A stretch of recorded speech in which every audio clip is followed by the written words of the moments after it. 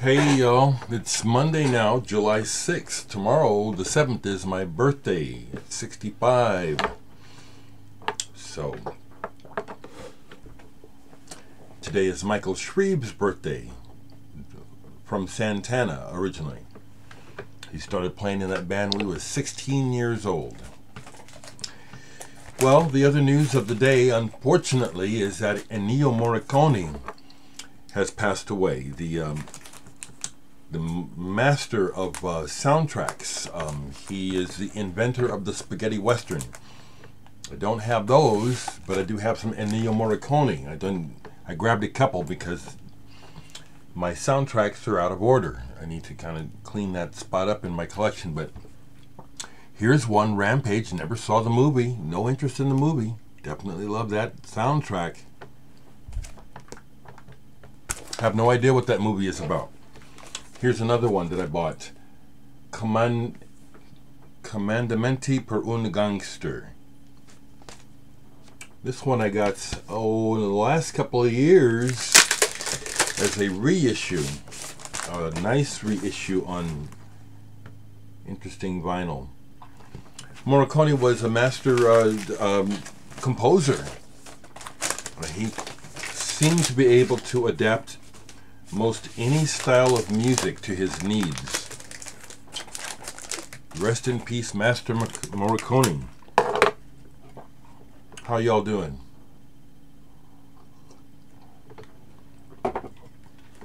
You folks that tell me about yourselves, I do read.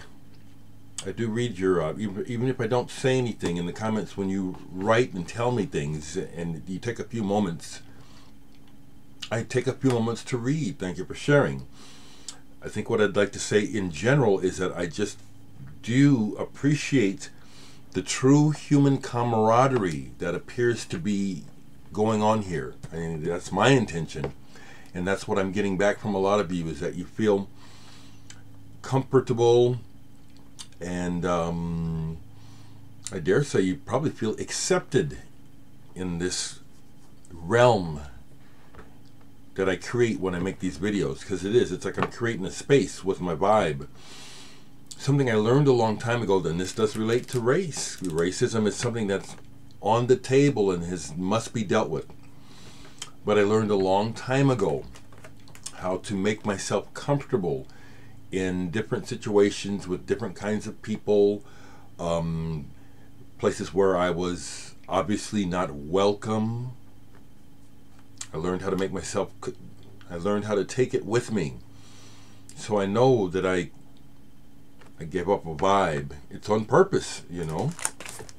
I don't want to give off bad vibes when I'm in a bad mood or when I'm upset and have something to say. You'll hear about it, but I don't want to be angry. I just want to move through it.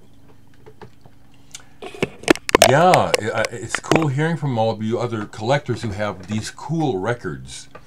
It's nice to know about folks who have records above and beyond the Rolling Stones and the Beatles. You know, that's not a diss. It's just that, damn, you know, there's a whole lot of other shit out there. Someone asked me if I knew about the Glyph, Hector, Zazou, Harold Budd. Yeah, there it is. I have a 12-inch single, too. A remix from this. Yeah, this is beautiful. It's been a while since I played it, but yeah, I love this. I love it. I love it. So I'm just going to flow, because some days, I need to shave. Some days are more of a flow than others. I'm not in control.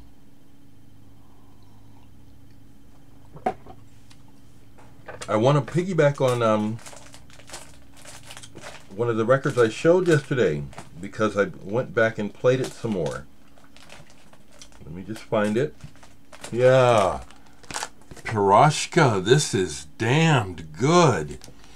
I went ahead and bothered to pay attention to the lyrics, because I kept noticing in Mickey's voice this tension. It's like, you know, it's like I'm trying to say something and I listen and she's talking about what's going on. Wow, this is right on point. She's talking about Black Lives Matter. She's talking about total corruption of politics on here. That's my girl. This Piroshka, Brickbat. Mick Conroy, bass player, my friend. Get this, people. Wow. I was just, okay. That's why it's hitting like this. Because they're on point.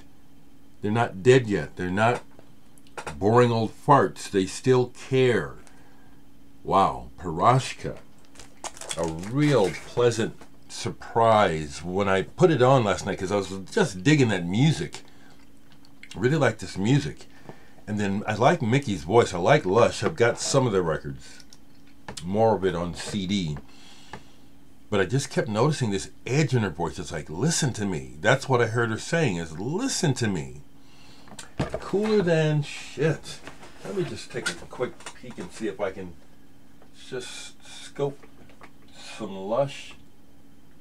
Show you where. Well, I've got a few. Dang it, that is one thing about collecting and getting old, is that you sell stuff. I'm at a point where I don't want to sell nothing, because when I looked at my Lush, it's like, ooh, I sold a bunch. But I still, not Lush. Well, I've got Luscious Jackson too. Getting mixed up. Got Naked Eye. That's a good song by Luscious Jackson. You know that band. But I still have their first singles, Lush, and these are great. Scar. When I first heard these, you could hear they couldn't play very well. But there was something happening with them. A charge, some energy to the music. Lush. So yeah, I'm all over the place when it comes to music. I'm thinking about some of the comments that people have made. People ask, and then someone asked about the fact that I just keep moving when it comes to music. I'm listening to music a lot, and I rotate a lot of stuff, and I'm listening to a lot of stuff over again that you don't hear about, but I do keep listening. To me, it's like education. It's entertainment, but it's education. Listening is learning for me, and I'm all over the place. So here's some stuff that I played yesterday. Oh, well, let me get this out, because again, I'm just vibing, I'm just flowing with whatever comes up. Yesterday, yesterday was Sunday, so I'm not expecting nothing, but I go to sit out on my front stoop, and there's a package from Amazon.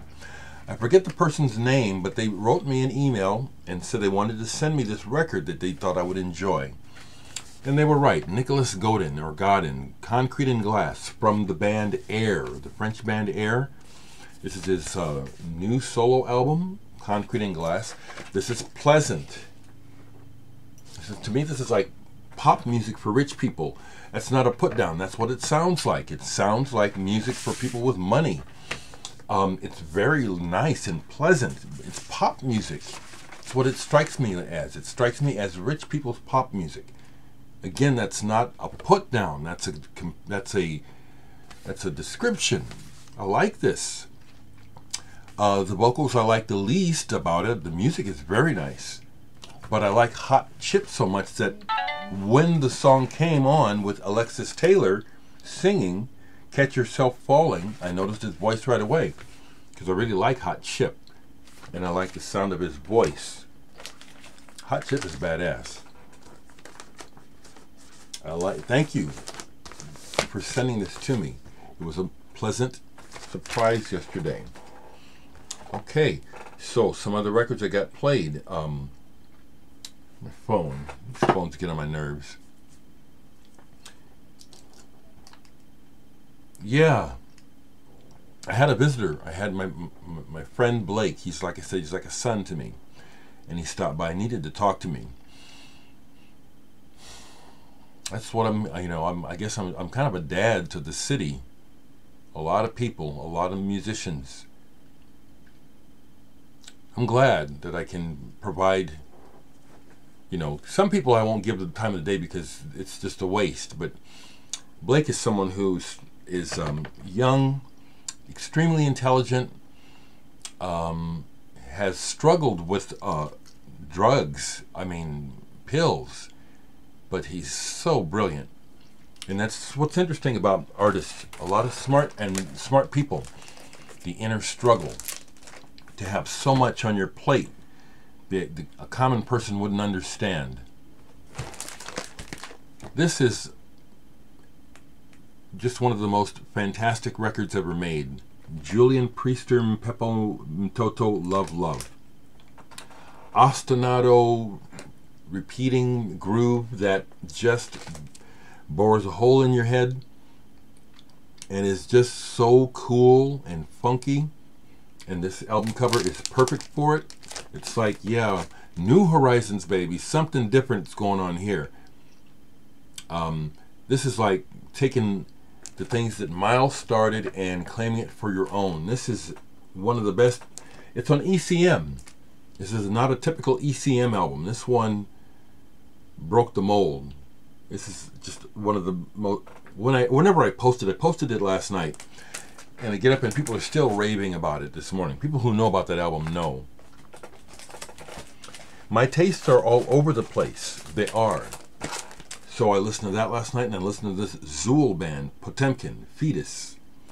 Zool, in the tradition of the music of magma from France. Zool is a type of music, and I love it. This is their first album, I think. Love that cover too.